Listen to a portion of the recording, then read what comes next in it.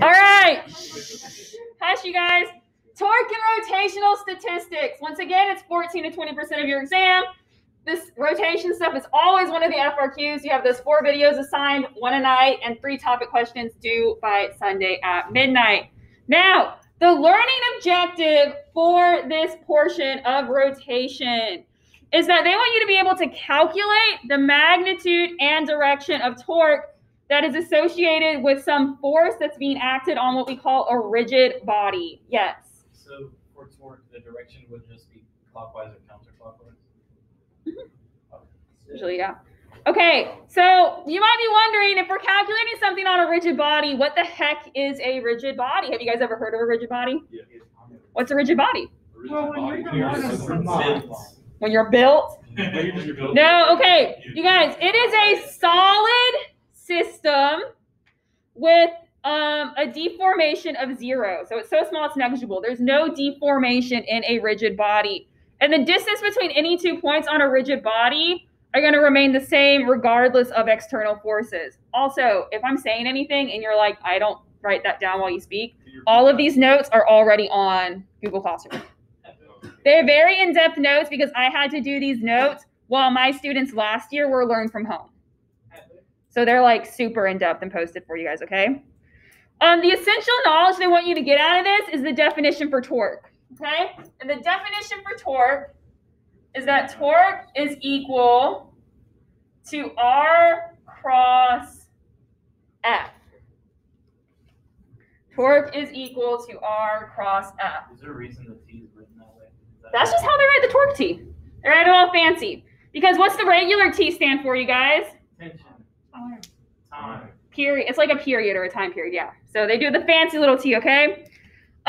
You think torque is a vector? Yeah.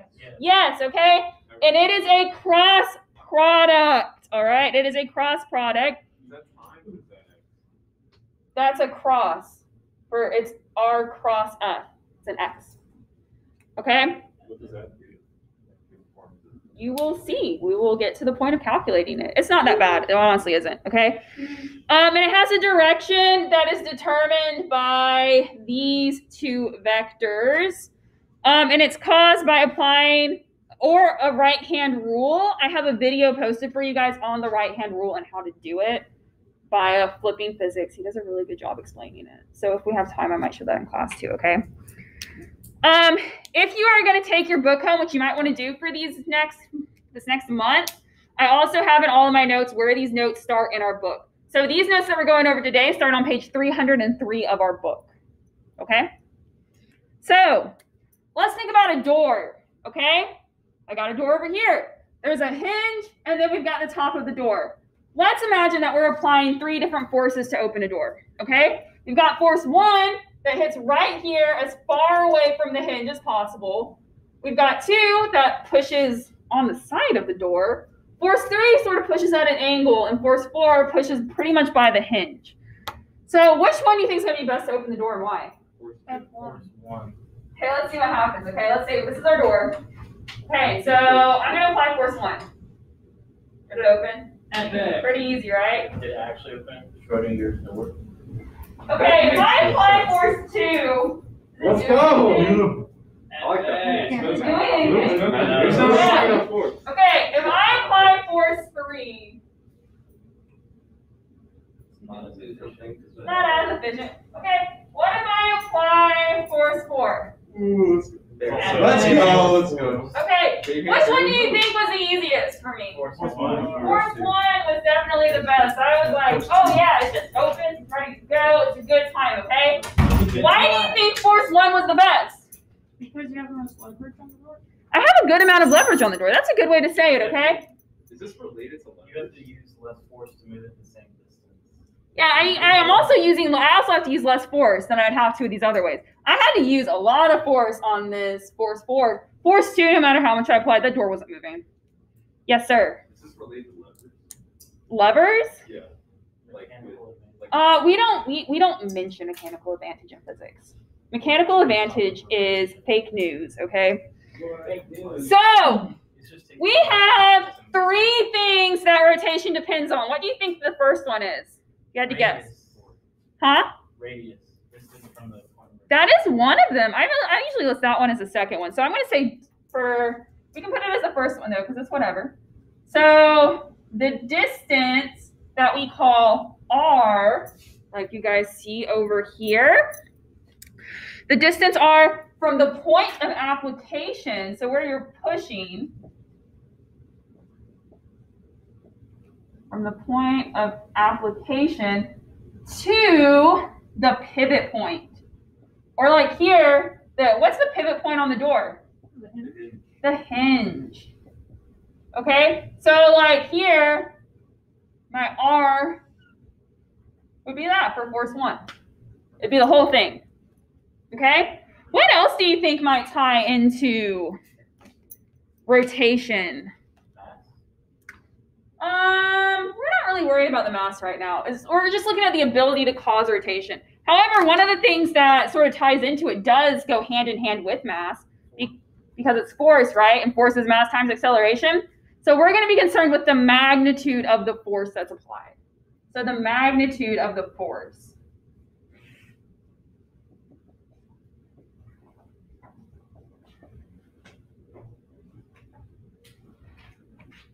Okay, and then we have a third one. Does anybody care to guess what the third one might be? What direction the force is applied from? Sort of, but think about a word that starts with an A that goes with direction. Angle. The angle is going to matter. So the angle at which the force is applied.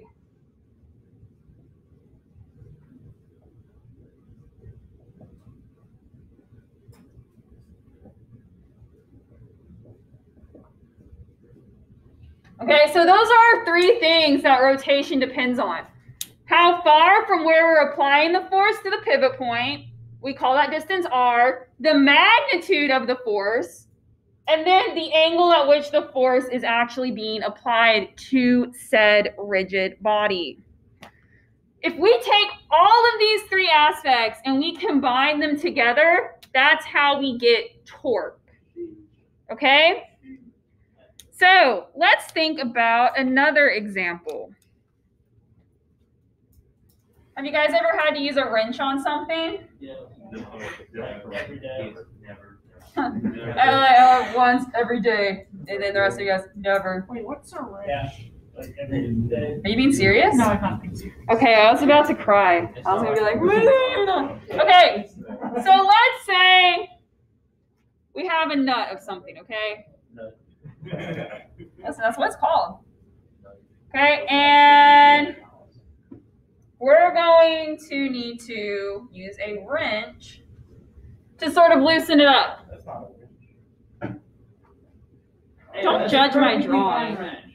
Thank you. It's better than other things I've drawn. Okay, so it's trying to rotate this nut about its pivot point. So something that we might do is right here, we're going to be applying our force, and we're going to try to be applying it this way, right? So lefty-loosey, right? Lefty-loosey, righty-tighty. Okay? We're trying to loosen it up a little bit. Now, if we're looking at this, this is going to be our theta. Well, sorry, no. This is our phi. That's my fault. This is phi.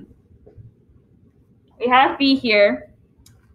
And then from the pivot point, which is right here, up to our point of application, that's going to be our what?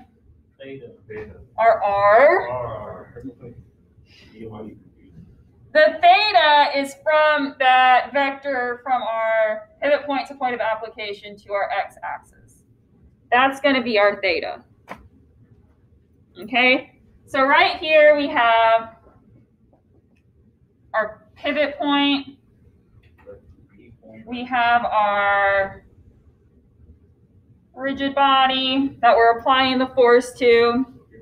And this force is going to exert a torque, right? And didn't we say that torque is R cross F? Yeah, so another way we're going to write that is R, F. And do you guys remember when we did dot product? Was it cosine or sine? You guys remember? It was cosine, right? With cross product, we're going to have of the phi right here. We're concerned with that one. Okay? So we're concerned with from this line that we've created from the pivot point up to the force. We want the angle that coincides with the force that we're applying. Yeah, because remember, we have angles of theta and we have angles of phi. Some people also call this phi. Wouldn't the most efficient way to apply the force be like a tangential to the circle? Tangential to. I mean, technically, any way you apply it's going to be like tangential. I mean, that's a tangential one. No, because if you. And that was tangential up there. So yeah, I mean, because force one was tangential to the door, right? Yeah. Because if you push at like a different angle, then it's gonna part of your force is gonna be in one direction. Like it's gonna have an X and Y. That's a very smart note on that. Okay, so now that we know the equation for torque, you might be wondering, well, what are the units for torque? What do you guys think the units are for torque just from looking at that? Newton. Is it just newtons? Newton squared. Newton meters. Pounds. No. Newton meters, okay? Because the Newton comes from the force, the meter comes from that R, okay? However, this is not related to energy at all. So you guys know how in energy we use a joule? And a joule is basically a Newton meter. You're never going to use joules when we're talking about torque. They're not the same. This is just a Newton meter, okay? And since this is a vector, it has magnitude and direction. Awesome. Okay. And then, like, I think it was, you mentioned the counterclockwise and clockwise, right? Okay, that's how we are going to be dealing with this. We're going to have counterclockwise and clockwise, okay? So, for counterclockwise, how do you think we do the shorthand of that? CCW for counterclockwise. Do you think counterclockwise is considered positive or negative? Positive. It's considered positive. Why though? Because it goes. Why? Why is it positive? Because they said so. Because they said so. Okay. Sure. And then we have clockwise. What's our shorthand for clockwise? CW. And a counterclockwise is positive. Clockwise is? Negative. Negative. Okay. Good job. And then I just want to add one more thing here. No, we can go to the next page. Okay. So now we're going to talk about how we interpret torque, okay? And you guys, I would put like dots, stars, everything next to this equation because this is the main thing that College Board wants you to take away when we're talking about torque is knowing how to fully utilize that equation, okay?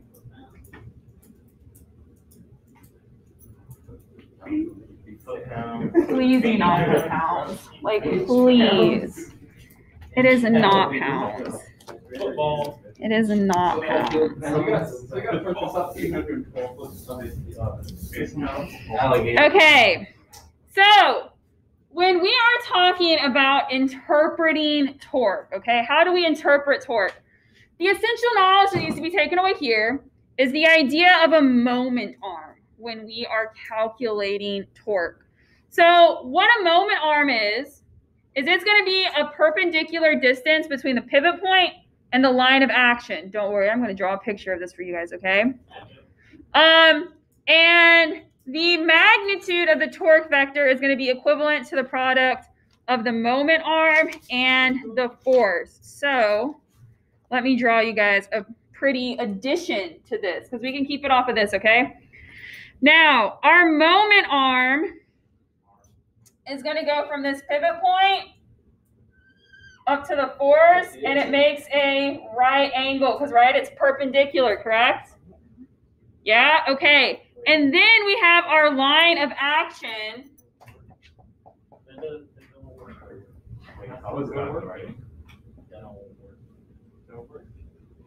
If the force is perpendicular with the arm, then how could the No, it's perpendicular from here. So it goes from the pivot point up to the force, and we call that a moment arm. I thought the force was perpendicular with the wrench, though. It doesn't always have to be, though. You can apply forces at all different angles. Remember, that's one of the things that's going to determine how successful our torque is. But what if it is? Does that mean the moment arm is the same as the arm? No, because we come from here up to the force. So, like, you notice how the force is going this way? Yeah. Is our moment arm going that way too? No.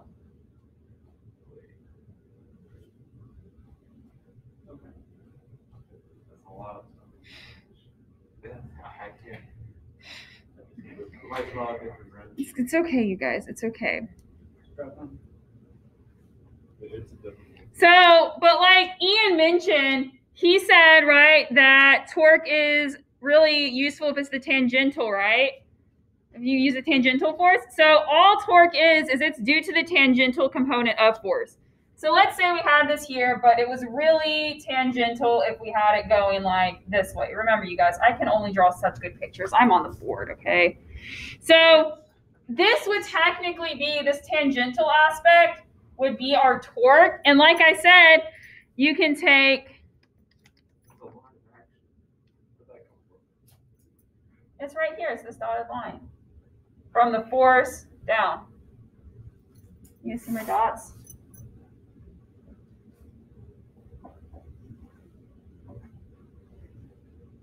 This is why you should pay attention while I'm talking. Mm-hmm. Mm-hmm. There's just a lot of stuff. There's a lot of stuff. There is, I know.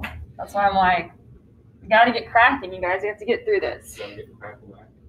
Okay, so the torque here is going to be equal to our distance from the pivot point to our point of application, our R, times this tangential force right here. And how do you guys think we represent the tangential force? I'm going to give you a hint. F sine phi. So this is literally the exact same thing as this. That's where it's going to come from. So by saying F sine phi, that's us saying that it's the tangential component of the force. So it's just like the y component of the Yeah. Mm-hmm. You can think of it like that. It's almost like the one. And I know, you guys, this is a very full picture, okay? There are prettier pictures that I drew in your notes. All right. Already talked about that. Okay, so that means that, you guys, what is the only component of our force that we apply that is going to contribute to torque? Okay. It's only the tangential component, right? Any other component's not going to contribute. So, like, think about it like if we were applying a force and we took an X and a Y component. Like, if only the Y component did anything and the X component did nothing. It's sort of the same here.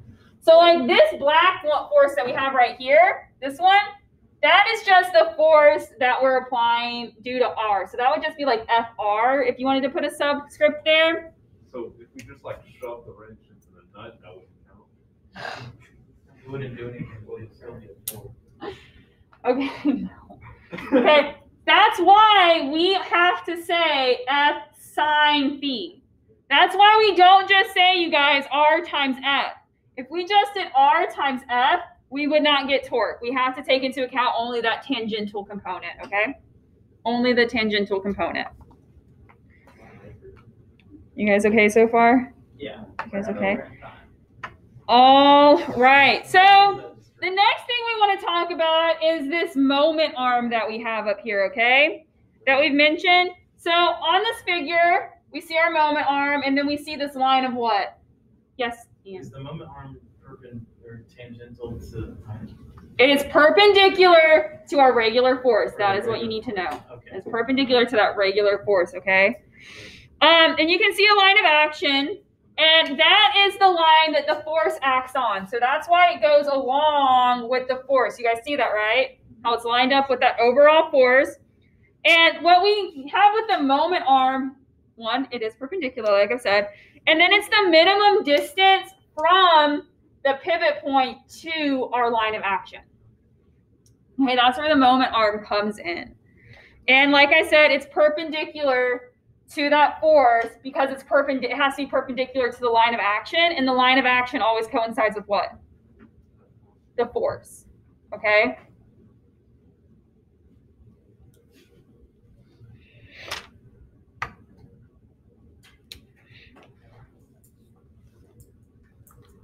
I feel like I'm confusing you guys a little bit.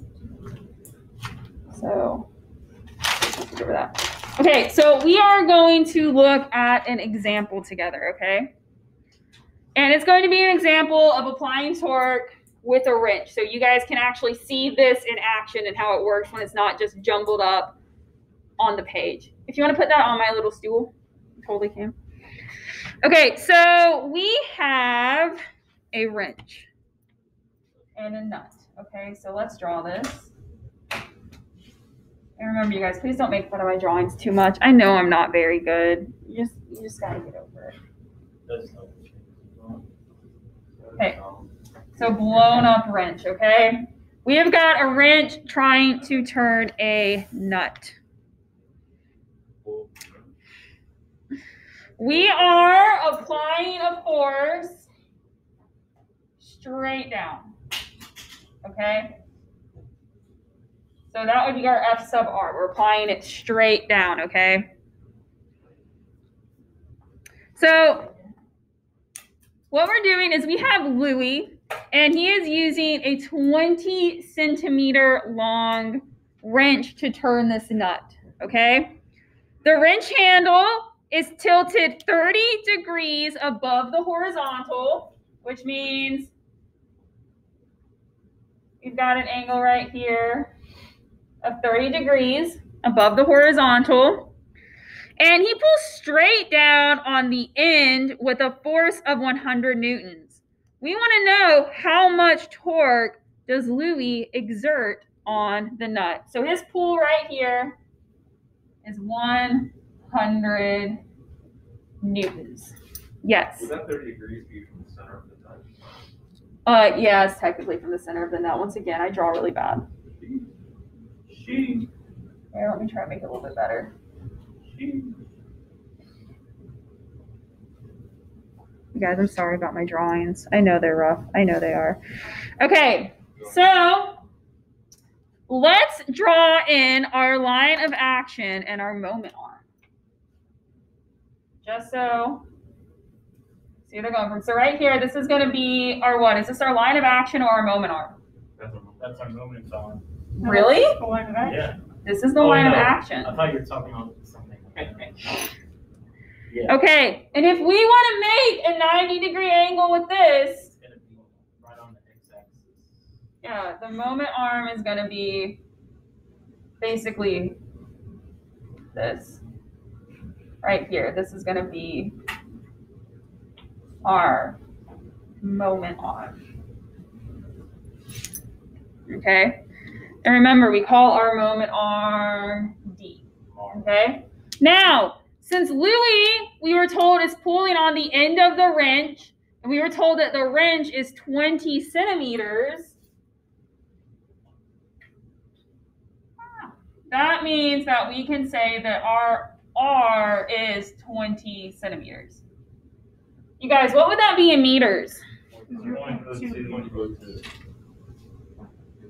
What is it? 0.2. 0.2. 0.2 meters. Okay. Now comes in the real part where we really test what we do and don't understand. Okay? Remember, are we concerned with this angle when we're doing our torque? No. We are concerned with this angle, right? What's that? Is there a name for that bar that goes out straight from the D?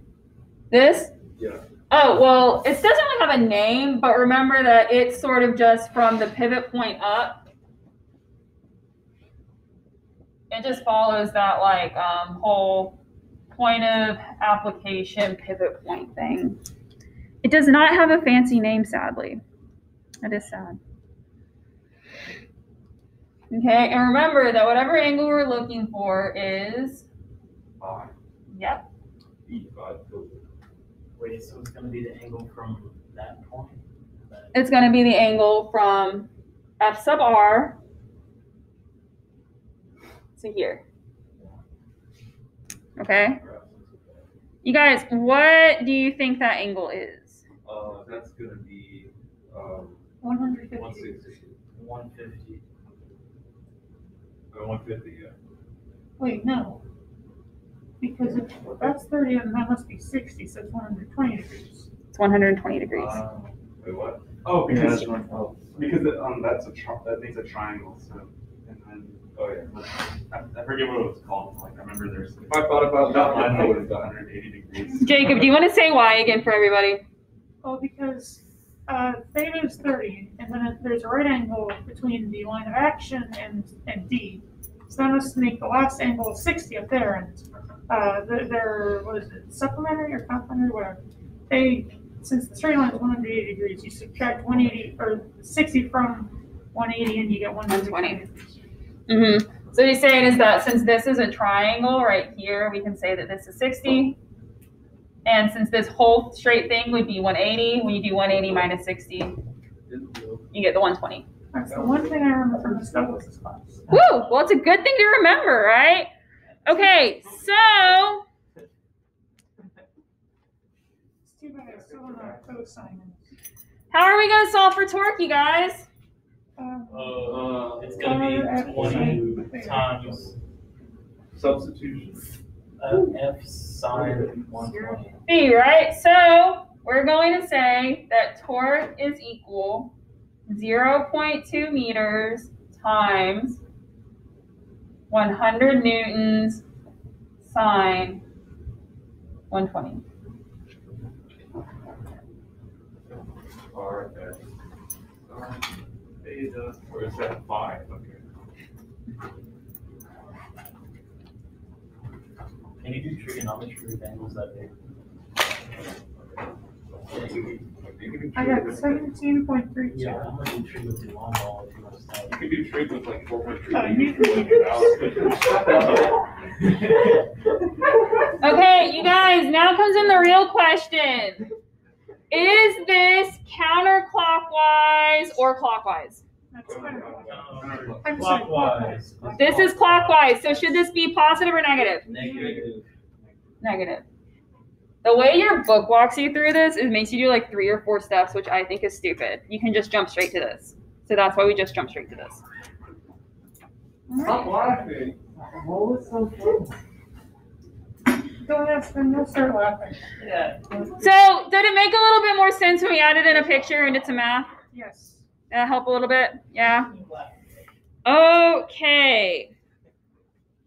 So like I said, they give an alternative way, but they do a bunch of things that are stupid. So don't worry about it. If you look at it in your book is what I'm saying. Just don't worry about it. They do more work than they need to, okay? They like to make things harder than they need to be. Okay, so now we're going to talk about net torque. What is this?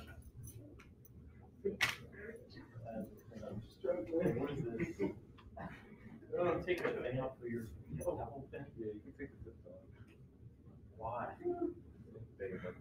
Wow, if you guys don't pay attention, we're just all gonna. Well, you know what's good though is if we all fail. I already told you guys that I'm not counting on you to get me money with your grades, so it's fine.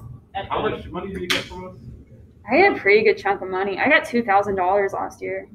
Was that NIMSY? Yeah. Do we Yeah, have Nimsy. Huh? Do we have the NIMSY grant? We still have it. This is our last year. Oh, Wait, we're getting it?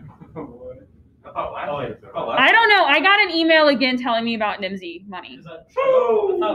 So I don't know. I thought last year was the last year too, but I've still been getting emails about NIMSY money. So I'm not sure. Don't quote me on it. Do not quote me on it, but I've gotten some. Okay, so now we're going to move on to net torque, okay? So God, drawing these pictures is, oh, it's hard. Okay, so please do not judge me for this next picture I'm going to draw. No, it's more. No, it's more complicated. It's just not a. See, like last year when we were doing this and it was online, I could just upload the pictures from the book. Oh God, this looks horrible.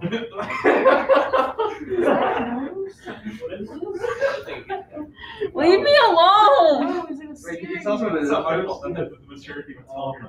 Pinocchio. It's okay. All of my kids have a maturity of a 12-year-old. Today in regular physics, we're doing an activity, a lab called the bouncing balls activity, and they could not stop laughing, and I feel like it's just going to keep getting worse.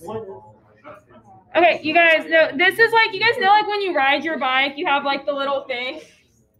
I'm about to draw the chain. I never Okay? learned how to ride a bike, so I feel like this is topical. Oh, okay, I see it now. Okay, I see it. You know how you were saying like you can do trigonometry with anything? Yeah. Okay, so it's like you're doing the pedals and the chain is going. I'm not a professional artist, okay? I decided not to go to art school. You know when you ride a bike and you got the pedals and there's the little part with the chain?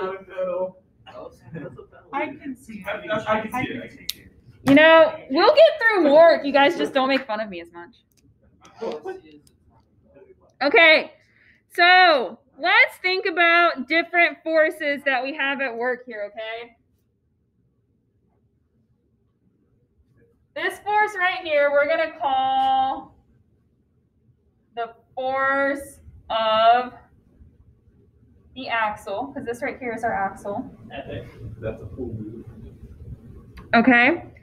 Then we're going to have this force that's getting applied right here. This is like, you know, you're pedaling down. We're going to call this force 1.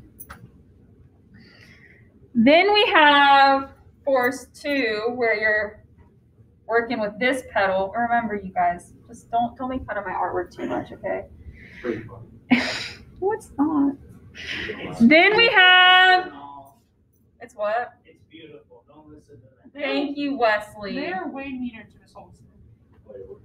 Why are you guys mean to Miss Holston? We're her favorite students. She loved her class. Ian, she hates you. She doesn't hate her. Oh, that's horrible. I mean, she might. Yeah. Okay, she might have hated him if, like, Gax really believed some of her stuff. Yeah. I was so scared for you, Ian. I saw the utter. What did Ian delete? So Ian was just like tapping on the board while it was frozen with the pen, like with the smart pen. He was like, "Am I doing anything? Am I doing anything? Am I doing anything?" And like, she was like, "Stop! You just deleted something." And like for like 5 to 10 minutes, she was trying to figure out like where it went, and she like eventually found it. I don't know what he did with it. I'm so glad I don't have a smart board.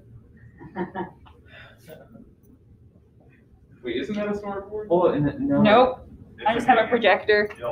No, she doesn't have a smart board either. It's just Wait, why are F3 and F4 going in the same direction? Hold on. It's a smart projector. I think that's smart about it. Oh my god, this drawing is nasty. I'm trying to replicate it. This is gross. This is why you label your drawings. Doesn't matter what it looks like, as long as you have enough to the side. Okay, so the axle exerts a force on the crank to keep our net force at 0, so it's not exerting any sort of force. Is that a 0 or? That's a 0 with a line through it. I know it looks like phi. Man. See, like, I usually draw lines through it so people know that it's 0, but now you guys have phi, so no, you're right. We will start out by discussing this picture tomorrow because the bell's like about to ring. So we'll start out talking about this picture tomorrow. Just make sure you have it drawn. Alright, and this force does not exert on a force. Oh my gosh, did I write that wrong? Oh, does not exert a torque. Oh my goodness. Thank you, hon. Thank you. Does not exert on a torque. Lord have mercy. This force does not exert a torque. Listen, only have one brain fart through the lesson. I would say that's a win for the day. Let's go. I mean, I wrote down a lot. It's like the most.